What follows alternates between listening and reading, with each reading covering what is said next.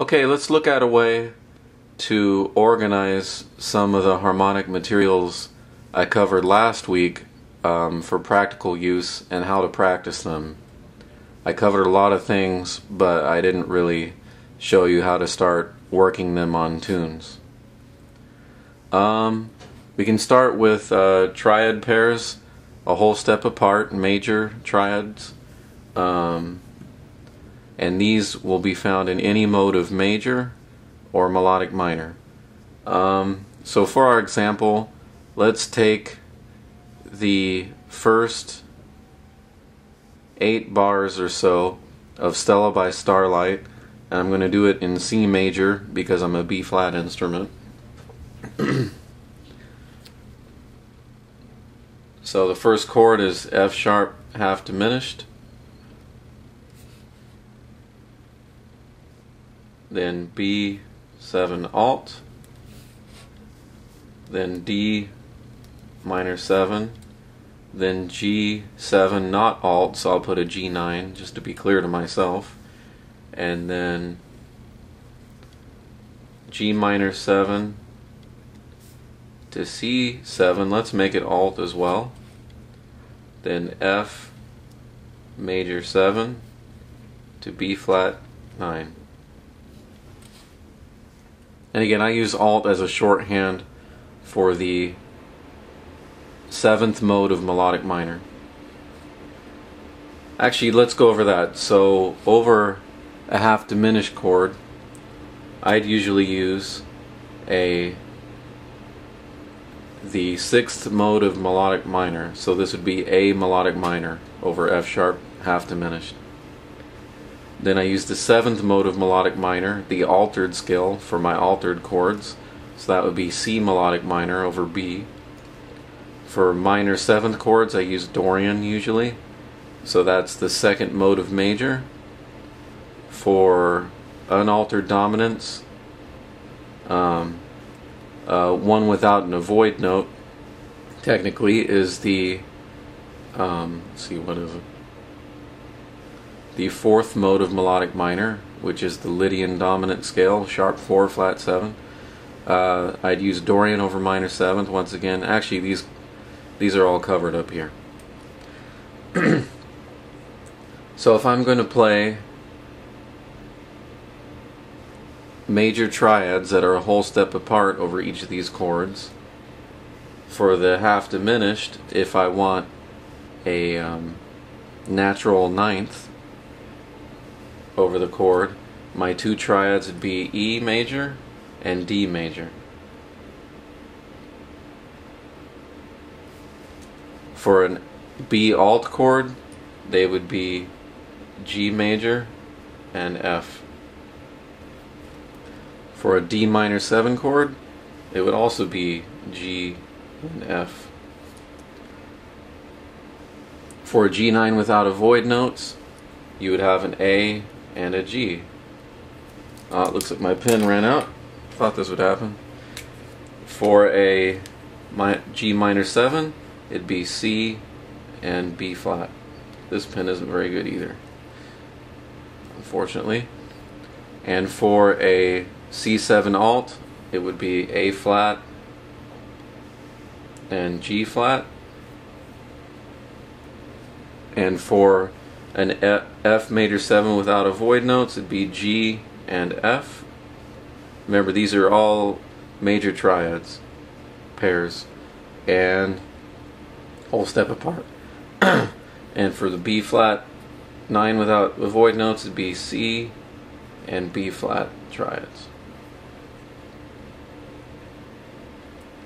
So in jazz, we practice a lot of 8th notes, whether we play as many of them or not, and it is important, I feel.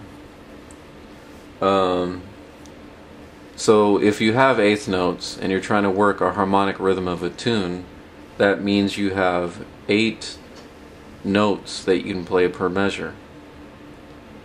So we're working with triads, which are units of 3. And actually it's very useful for jazz articulation and stuff to practice groups of 2s and 3s.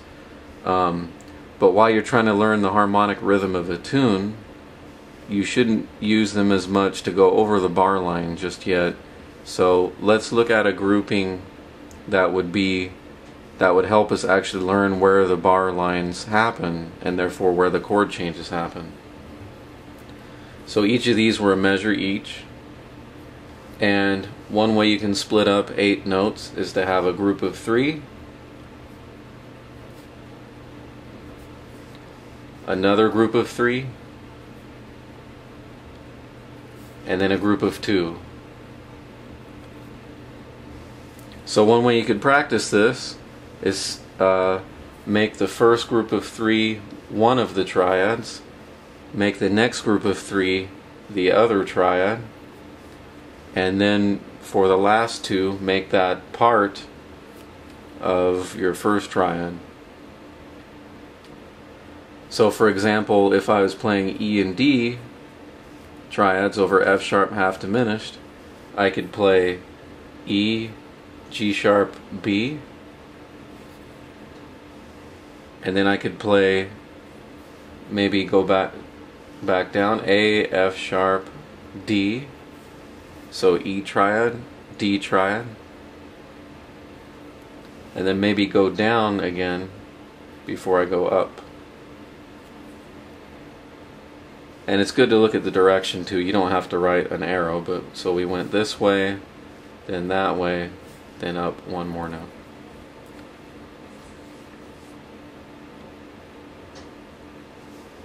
So this works nicely because then you could do similarly for the next measure. So you could do, how about not start with the root of G triad, but go D, B, G, then A, C, F, and then how about G, B. And depending on what registers you put each note in, it could be ups or downs. You know, this could either be up a minor third, or it could be down a sixth, a major sixth. So again, the grouping would be like that.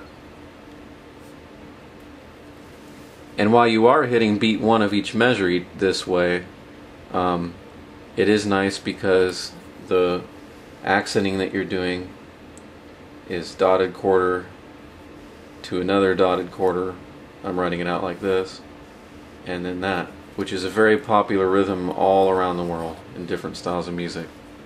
So da da da da da da da da da da da da da da da, so forth. In this case, we might be swinging it as well. This camcorder drives me a little insane sometimes because it doesn't really capture my clarinet tone that well. On most of my videos from now on, I'm going to try to capture my tone with a different device, but for this it's fine. So let me play these 2 measures for you.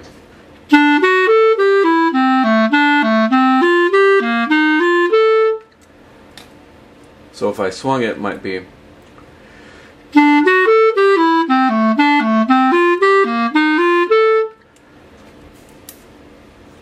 So usually you wouldn't want to write it out like this.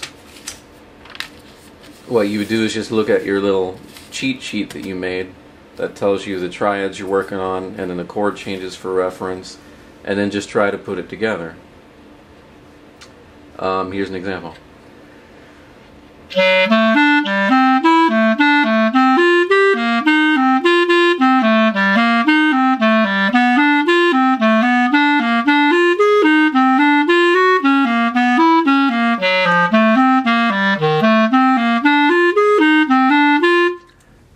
Now obviously that didn't sound like Stella by Starlight, but if you had a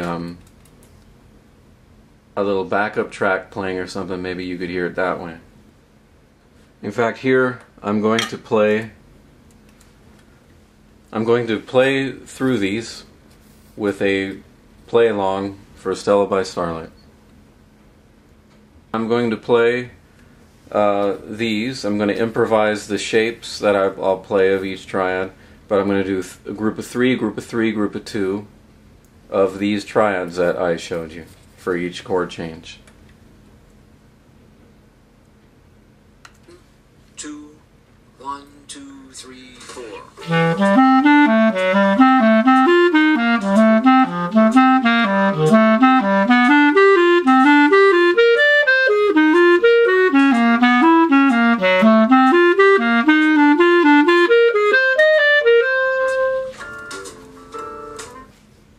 So the purpose of this is to show you, teach your instincts when, if you're playing triad pairs, when to switch, when those bar lines happen. Now you can also practice it with groupings where you do a group of 3, group of 2, group of 3, group of 2, where it's over the bar line, which is a little bit more challenging. 2, 1, 2, 3, 4.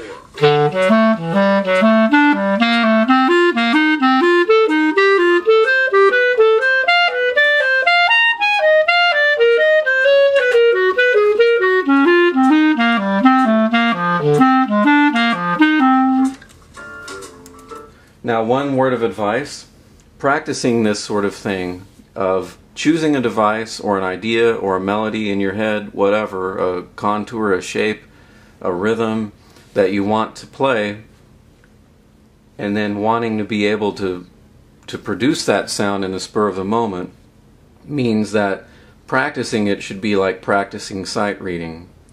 So if you try to play this, like I made a mistake somewhere in here, don't stop and work on this spot a lot. That's another way of practicing, and I guess you could do that if you're not used to it, or certainly go at a slower tempo. But this is sort of like practicing sight reading, where you're trying to also develop the ability to just go and have it come out successfully.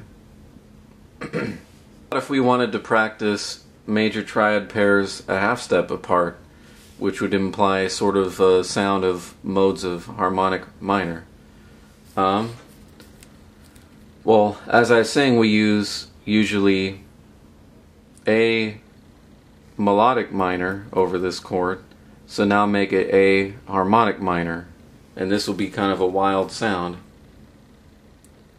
because we have some clashes in here. So now it'll be F triad and E triad. C melodic minor would become C harmonic minor, so now we're going to do A flat and G triad. Hopefully you can see that. Then for D minor, it'd be F and E triad. And if you look at that, the only weird note is the G sharp, which makes it like a Dorian sharp 4. For this it would be the same. For this it would be the same thing in this key. Notice also that in this case the B flat triad is just the 3, 5, and 7 of G minor.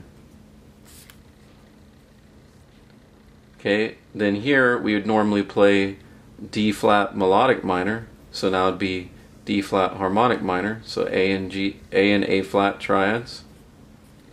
Then here you could play, say if we wanted to play D melodic minor over this to make it a sharp 5 sound, then we could make it D harmonic minor. So then you'd have a B flat triad, which has a big avoid note, but the other triad resolves it. Then on this you would have F melodic minor, which would become F harmonic minor, D flat and C. A little strange.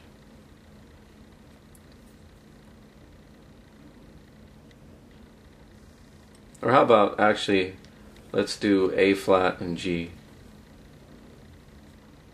That's probably a little nicer. And we still want to play groups of 3, 3, 2. So that would be something like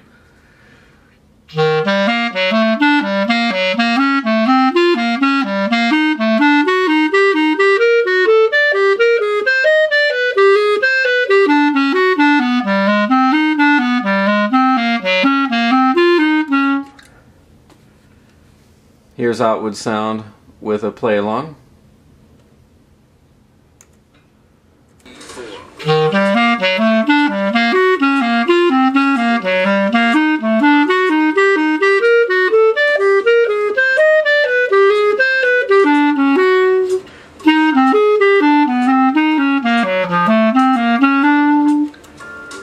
Now if I wanted to imply modes of double harmonic major, I would take the lower triad name and add a major seventh to it. And you could do that for all of these. And this is going to be very exotic sounding, of course.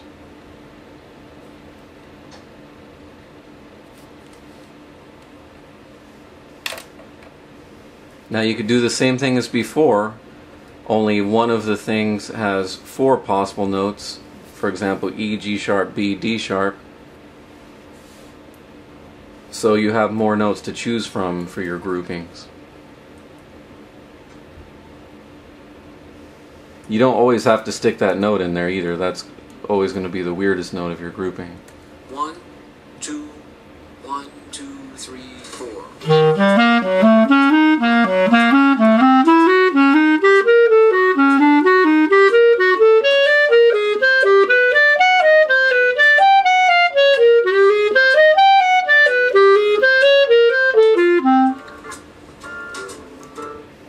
So I'm not necessarily sticking to the 3 and 2 groupings that time in that quick example I just did.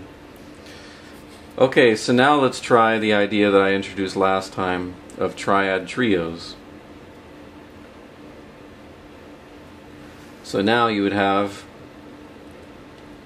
and I really encourage to practice this, you know,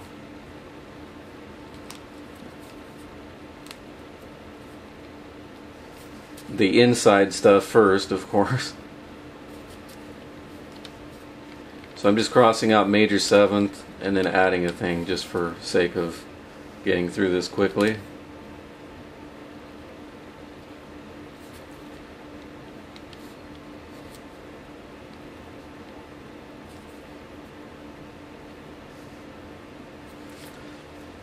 So now what you might do, if you have your groupings of 3, 3, these aren't triplets, I'm just trying to group them real quick. 8th notes, you could play, for example, 3 notes of F triad, 3 notes of E triad, and 3 notes of E flat triad. So simply, the most simply played would be, for example, starting here.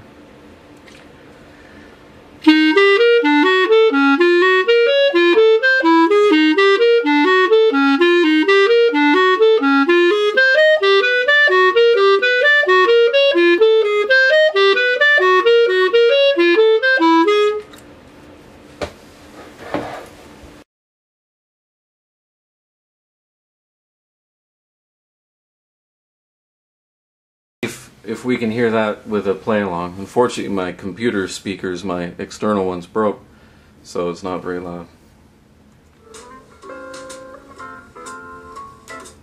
1, 2, 1, 2, 3, 4.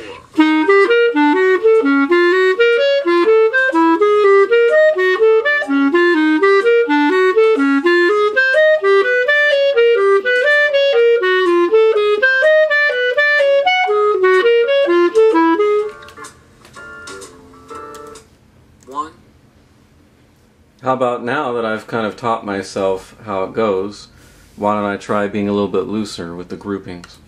2, 1, 2, 3, 4.